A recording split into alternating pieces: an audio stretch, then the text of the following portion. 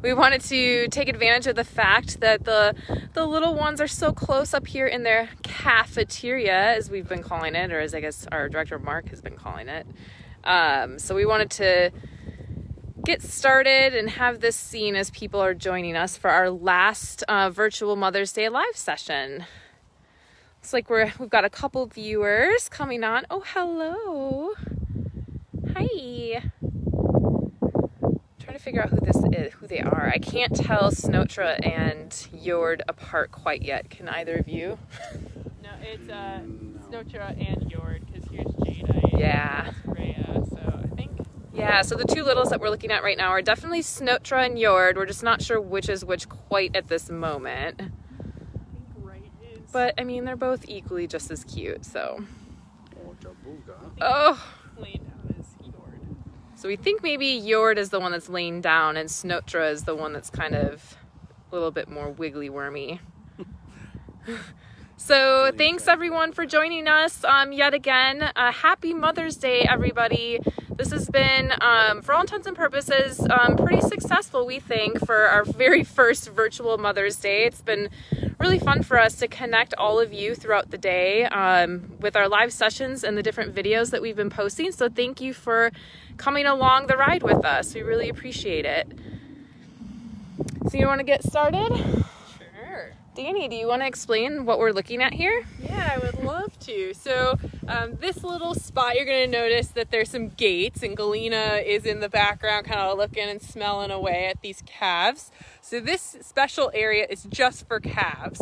So what they're right next to, that little red piece, is their feeder. So it gives them their special supplemental feed that's made just for calves. The big difference is that feed is a lot smaller, and she's figuring out which way to get out. Yeah, that's what she's like, oh no, I got in here. Now how do I get out? Oh, you have to go around the other way, sweetheart. Yeah, go get Mom. This is Silvergate. Mom's growling to try to help. Left. Hey, guys, that's not helpful. You're making for very riveting live TV here, though, Snotra. So this little thing is a gate all the way around it. So there's a tree above them for shade. They have their own tiny water bowl, so that they have a water bowl just for them at their height, and their own minerals over there. So everything is at Musk Ox level, and it's kept separate from our mamas so that our moms don't eat it all on them. So this is special for them. They would. Exactly. So this is kind of like, our herd manager calls it a Musk Ox baby safe space. So it's their area. Mark has been calling it the cafeteria, which I somehow have not heard that pun before. In years. I know, it's bizarre. Oh, she figured it out. Yay! Snotra, you did it! We'll see if Jord can figure now it out. Jord is like, wait a minute. Wait a minute. Jord, you just watched her do it. Didn't really watch. I guess. Oh, wait. Maybe. Maybe. Oh, a little limbo. Clever little You guy. did it. Good job. What do you think, Freya? Oh, and then we've got Freya over here just doing her own thing. Yeah. She's a feisty little one already. And Jord here loves to talk. So we were outside a little earlier working on some of our new doors, and all we could hear was her just talking away, which kind of sounds goaty is the best way to acknowledge it for a calf. And they aren't really big talkers. You don't hear them make a whole lot of noise, but she was going for it. And she's been pretty talkative, I feel like, since she was born. Yeah, I could hear her through the window of the office. I was like, there's no way, but there's sure enough. Yeah. And naturally, when we finished what we were working on and we're going to come out and video it for you guys, she stopped. Yeah. So. And now she's quiet. Exactly. Oh. So while you guys are hanging out with us, we'll keep chatting away about these little cuties. But if you have any questions, don't hesitate to ask them. We'd love to tell you all the information you could ever want to know about a musk ox. It's got a lot of hellos and acknowledging that they're cute. Oh man, aren't they? The mountains don't look too shabby today either. No. It's really helping. What a scene. We'll take it. Yeah. What are you doing, Freya? She's digging.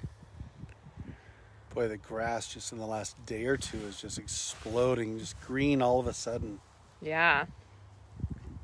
Possibly some rain tomorrow, and if that happens, we'll probably see just an explosion in grass growing. These guys are dying for green grass. They've been on hay since about October, beginning of November, so green grass is just such the treat. They're finding every little nub they can. Susan would like to know, how much do the babies typically weigh when they're born? Yeah, they're weighing in about 20-ish pounds. Years ago we were trying to weigh them at birth. So when they're first born, we try to get in there. We've got a vaccination we like to give to them. It's more of a prophylactic than anything else, just to protect them. Moms have been protected, so it's a little bit of an extra. And part of that process used to be to weigh them and do a little bit more work. We were not getting really accurate weights on them, and so we stopped doing it. We were more concerned about just having that first interaction with them, that first vaccination, and then getting them right back to mom, because anytime a weigh that's too much can start, if a mom is at all hesitant, we don't want to have an abandoned calf, and so we try to get in and out really, really quick. We've got it down to about 30 seconds, so rather than get an inaccurate weight when they're first born, we tend to just let mom and calf have good bonding time and let them right back together. So between probably 22 and 30 pounds would be a real normal average, but because we don't do a whole lot with that number, we're much more happy to get mom and calf back together to bond. Yeah, good question, Susan. That's a great question. Should we go around the corner? Yeah. See if they'll stick around? Yeah. So here again, you can kind of just see the cafeteria a little bit better, where Danny was talking about. They've got their own little special water and food bowls in here that the moms can't get to and completely annihilate. Although if you look on this side, you can see where they tried to get to it. Yes, yeah, I don't know not if you the can see design. the dents in the fence, but So that'll be a fun job probably tomorrow for Jamie, and her magical intern is trying to deal with fixing that up. Yeah. And their water bowl is always fun. Hopefully we'll get videos of it. As the calves start to realize the water bowl, they tend to like to play in it, and I've watched them like toss it over and like end up in it and then get stuck in it. Heath, one of our big bulls, when we used to give them hay in the same type of little black buckets, one day he got stuck in a black bucket. And He was under it, wasn't he? He got under it too. Yeah, he got stuck underneath it. Yeah, Which and then, weighed about a quarter of a pound. But yeah, he was capped off. yeah, and then like our water troughs that you'll see out here, we had hay in one of those, and he climbed in it and then got one leg stuck, and it was a whole thing. oh, He got out, but yeah. Live to tell the tale. yeah. So it's pretty fun to watch them discover things. Yeah. Hi, Galena. Good mama. I've got my very first bee trying to get me. Handy. They're back. Equal opportunity. Oh, checking out the ball. Oh. We were talking in our last live about how they're discovering toys, but we're not like super involved with playing with them yet, which appears to be the case. We also said something which could have been part of it. Yeah, I love sniffing of things, I feel like. Just really getting a feel. Yeah. So it's kind of cool. So I don't know if you guys can hear the wind, but the wind picked up. The sun isn't directly shining on us anymore. And it's a lot cooler feeling, which has made these guys move around a lot more than they were doing just a couple hours ago. Yeah, it's nice to, they have the option now to get out of their shade shelter because it's not quite so blistering. So what they're all hanging out next to is the water trough. And nose to nose. Yeah. Oh. Yeah. You just have to be everywhere. Yeah. Oh. Jadeite? No, not right now. So that's maybe so what was that behavior there? Yeah. Would you say? Musk ox mamas are super protective, and they are herd animals, so they will protect each other's calves, but they have one calf, and that is it, and it is theirs. So these guys are super dense. They can handle getting a nudge from another mama, but if they get too close to thinking maybe they're going to nurse or in their bubble space, they're going to push them out of the way. So while it's okay to have your calf play with another calf, you kind of have your space. So while they'll protect each other's calves, they're not about to become the mother of another calf. Someone else's mama. There we go. Okay, they're sniffing poop. Yeah. I'm very curious about it. Yeah. So you'll notice on their butts, this is probably when they're this age is about the only time you'll ever see their true butt. Because they're all going to start growing guard hair. So while they do have guard hair, it's just very hard to see right now. And it's going to keep growing their whole life. And it's going to eventually cover up everything. And so you can notice now that they don't have a big tail. They do have a tiny little tail, but that's about it. So these guys were made for winter. So they have little ears, little tails, short little legs, everything to make sure that they can keep their core warm, and the rest of it is not going to kind of take away energy. This is why we can't have nice things. So we have to pay for these. And you can see how Jadeite has actually wrecked this. It's broken now. Yeah. And if we're going to be expected to give you your supplement, we're going to have to go buy another one. Thank you very much. Without the benefit of any Mother's Day help and support. So thank you. That was nice. We're going to call this day a net loss now. They're terrible animals. They don't really they mean don't to be listen. terrible. They don't listen. And generally ungrateful. That's actually the perfect segue, Mark, into this next question I have from Jim. Have you ever had any of the Musk Oxen break through the fence and get out? We are Which really... story you want to tell? Yeah. I was going to tell the appropriate answer is like they really like to be here and they don't want to leave until... Actually, this winter was interesting. So we had... This last winter ended with pretty big snow, pretty big blow, lots of drifts, pretty big snow, pretty big blow, more drifts, pretty big snow, pretty big blow. And Acadia, ringleader of the Rotten, she actually popped over a fence. I came home one evening after an airport run, and there were muskox on the drift about 12 feet up in the air chewing on a spruce tree. I'm sorry, it's not funny. It's not funny. She's still being grounded. She's not allowed to use her iPhone or drive right now. But fortunately, they don't go anywhere. It's very, very rare that they've gotten out. We pretty much identified anywhere that drifting happens on fences, but Acadia and Pixie, quite the opportunists, and then taught a bunch of young girls how to sneak out through the bedroom window when mom and dad weren't watching. So, So the answer is yes, yes. They have, but... We haven't lost any yet. No. The great thing about these guys is that when they do get out, they want to test boundaries. They want to find the loophole, which is pretty fun to witness for us, but they generally go towards where they know things that they want are, like the barn where there's food, or our tour facility area because there's usually flowers planted, or more people who could give them more food. Little man. So if you look down here just immediately to our north, you'll see our brand new barn that was really, really, really hoping to welcome a couple thousand visitors today, and didn't because of this nasty little thing going on. But we were in the middle of construction, and little man, what to say? He's our oldest male on the farm, and suddenly he was in the middle of the construction site so that was a very exciting thing for all the workers, all the guys, yeah, all the trades guys who were in there working so hard to bring this building to be. But fun for them, less interesting for us. Lots of fun for little man. Yeah. We'll have to try to post that video. We do have it. We've got a secret video. No. Maybe it can be Little Man, the Lost Videos by donation only. Hey there. That'll solve all of our financial problems. Yeah. Watch Little Man break into the construction zone. Watch little man break into the barn. Heck, I might pay to see that again, even though I've got the video. Probably you keep using the company card with those. True. So this will be a good, I know some of you have seen this already in other, oh, that just kills me every time. And then she's right behind her. She's leading the charge. Yeah.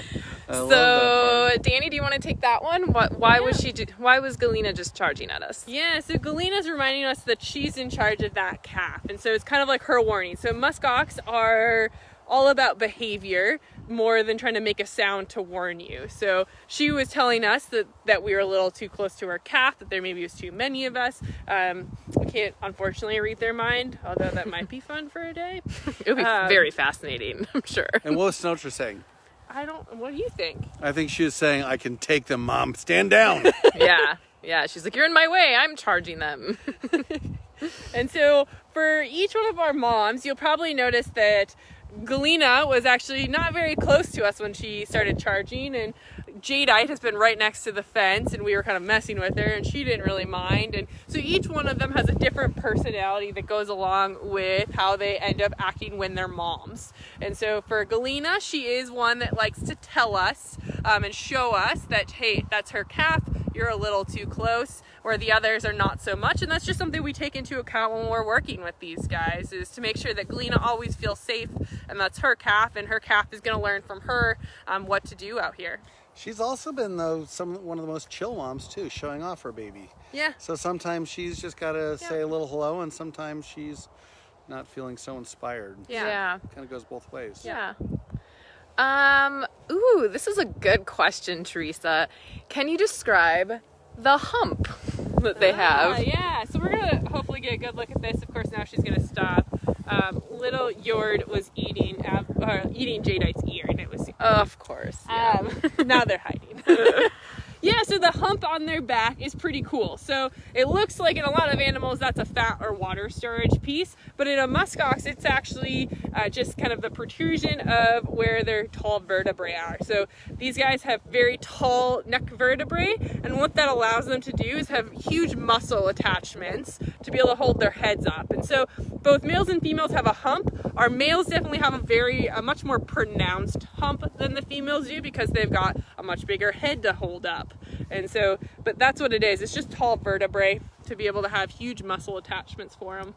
Really amazing to see a skeleton of a muskox, because that spire that comes up off the top just does give tremendous triangulation, and not just holding it up, but be able to hit another muskox at, for the males at 35 miles an hour, running each other to, keep their necks strong and stable, and to be able to go after prey. So it just, their power is all in their head and their horns. As they don't kick, they don't bite. They're all about their head and horns, and that's where everything they've got in their defense and offense will be.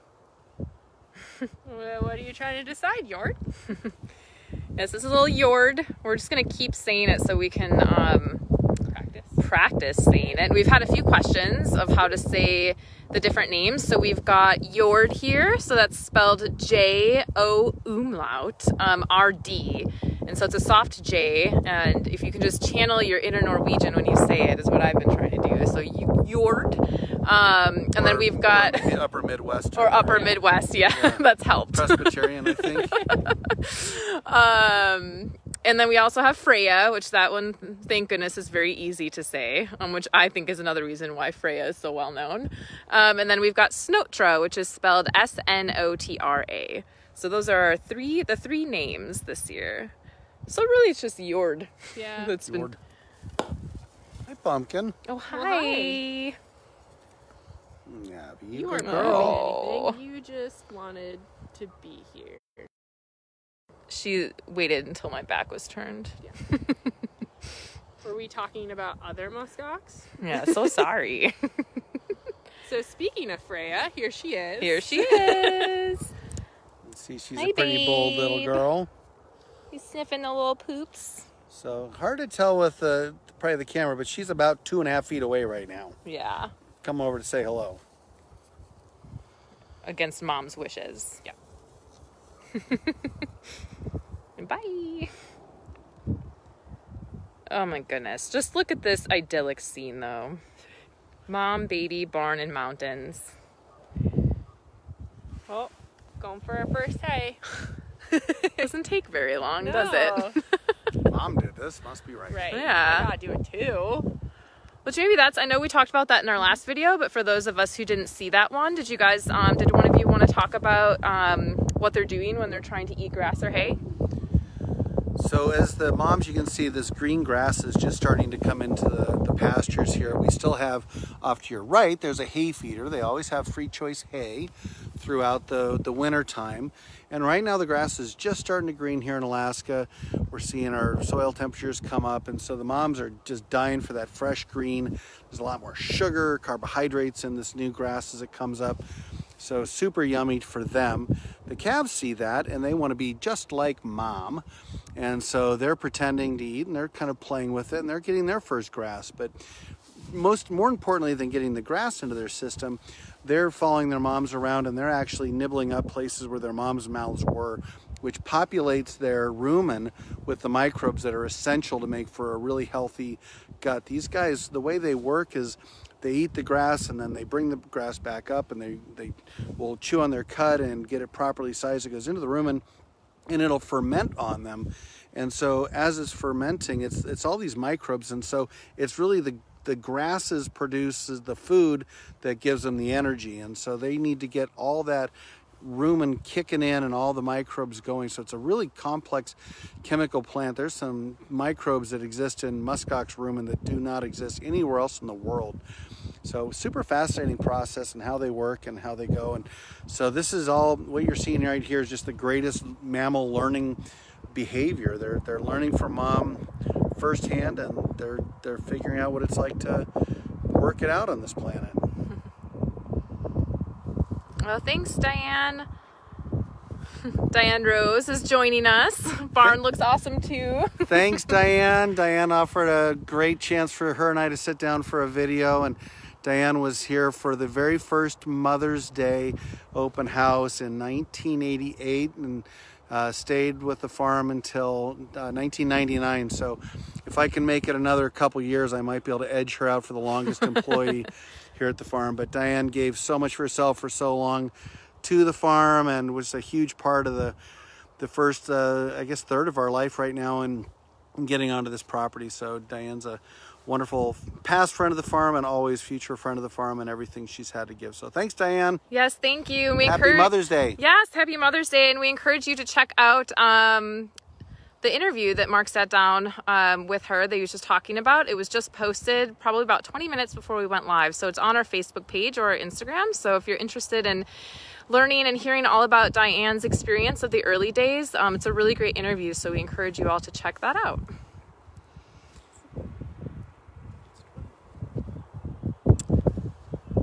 All right, so we'll just give you a few more seconds with these cute little floofs before we officially sign off for the day.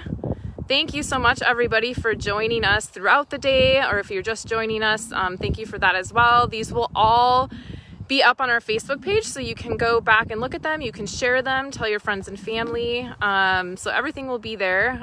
So don't worry if you didn't catch it, or if you're just catching it now. Still ask us your questions. We'll try to get to them within the next couple of days. And yeah, happy Mother's Day to all of the moms out there. We love you all and we appreciate you. You're all, what's the saying? The Leslie Knope. Oh, you know it so well, Danny. You're beautiful, fabulous, fantastic Musk Oxen. Powerful Musk Oxen. Yeah. I'd like to thank all of our moms out there too. This has been, we started out the day it's been a tough decision, a heartbreaking moment for us not to open the farm. It's in so many ways what we work towards all year long, and getting the farm open for Mother's Day and sharing this property and these amazing animals with everybody and these beautiful babies. So although super hard and sad not to have you all here today, we're glad to be able to share this with a broader audience for people who are tuning in. We've had people all over the world check in with us today, and we're just so grateful for that. So from our hearts and souls, our happy Mother's Day to you. Be safe, be strong, be healthy, and we're going to pop out on the other side next time we see you guys on Mother's Day. Hopefully you'll all be here enjoying this day with us and our beautiful new mommies and everything that this beautiful property has to offer. Thank you guys so much. If you would like to see more content, please feel free to put in the comments things you'd like to learn about on video. One of the great things, upsides of this, is we get to find new ways to bring you guys the Musk Ox farm and all of these cuties. So if there's anything you would like to learn about firsthand, let us know. We would love to be able to show it to you, and we cannot thank you guys enough for sticking with us and showing up for Mother's Day, even virtually. We hope you guys have a wonderful rest of your day. Thank you so much. Thanks, everyone. Happy Mother's Day.